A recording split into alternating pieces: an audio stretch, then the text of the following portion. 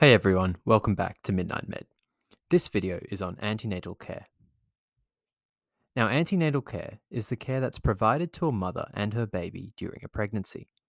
The area is quite complex, but the basic principles to be aware of include to maintain a balanced diet, supplement with folate and iron, as well as calcium and vitamin A if required, and to abstain from alcohol, smoking, and other substance use.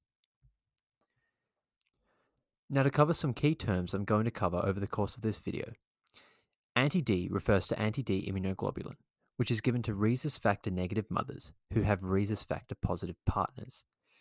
This is because the baby she is carrying could be positive for rhesus factor, therefore causing her body to produce endogenous antibodies against rhesus factor. As a result, subsequent pregnancies could be at risk of hemolytic disease of the newborn, and as such, we give anti-D to prevent the production of these endogenous antibodies. Combined first trimester screening refers to the combination of crown rump length to estimate gestational age, nuchal translucency, beta HCG, and PAP-A levels. Nuchal translucency is illustrated on the right-hand side, with the yellow line approximating the thickness of the nuchal fold.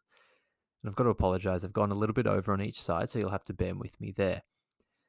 Now, the normal thickness is less than 3.5 millimeters for a crown rump length from 45 to 84 millimeters, and a measurement in excess of this might suggest the presence of an aneuploidy like trisomy 21.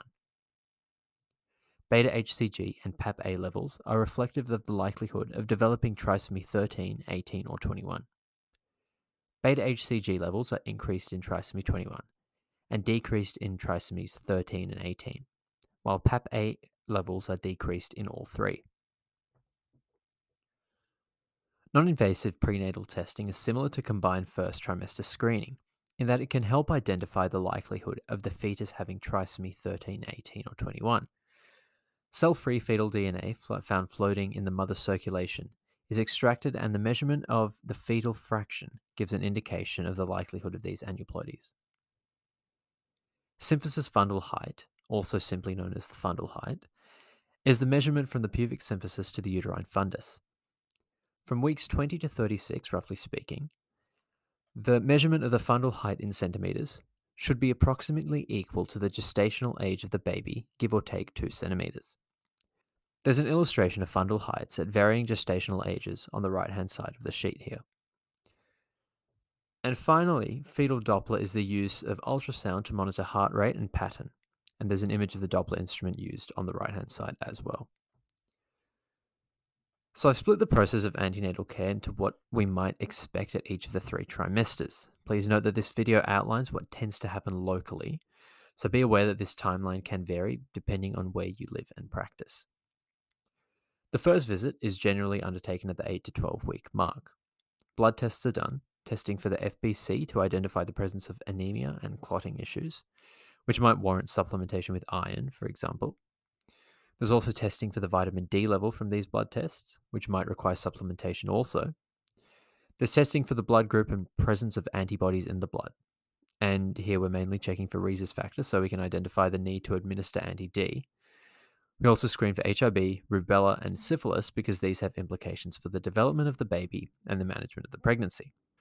At the first visit, the dating ultrasound is organised, and screening through combined first trimester screening or non-invasive prenatal testing is organised. The influenza vaccination is administered as well. For those deemed to be at risk of developing gestational diabetes based on their blood pressure, BMI, and past history, an oral glucose tolerance test is organised for the 3rd trimester. After the first visit, the dating ultrasound and screening tests take place. Note that in the event of a positive result on screening, we might see a follow-up chorionic villus sampling or amniocentesis. In the 2nd trimester, the first visit would be at around 16 weeks to review results from the screening tests.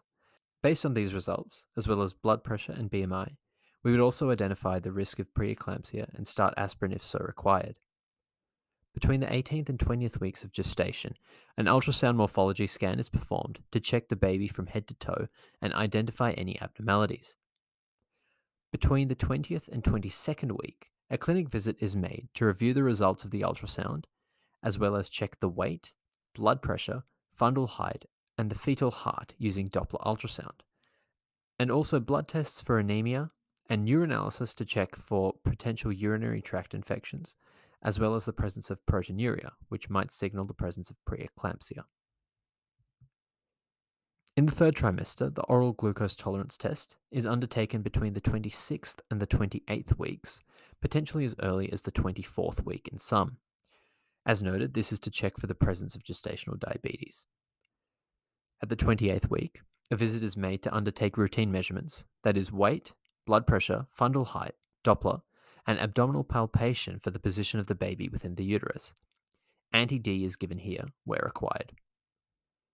At the 31st and 34th weeks, visits are made where these routine measurements are taken again.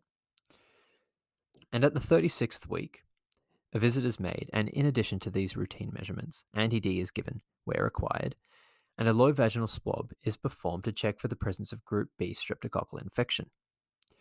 Fetal position is also confirmed, and it is noted whether the baby is in breech, and a maneuver like an external cephalic version is required. Plans for labor and birth are also discussed. Routine measurements are taken during visits in the 38th and 39th week, and at the 40th week, routine measurements are taken, and a discussion is made about the induction of labor at some point. So that's a very brief overview of what antenatal care looks like for a pregnant woman. Hope you found that useful. And as always, thanks for watching. Don't forget to like, subscribe, follow us on Instagram at MidnightMed1200 for more, and we'll see you in the next video.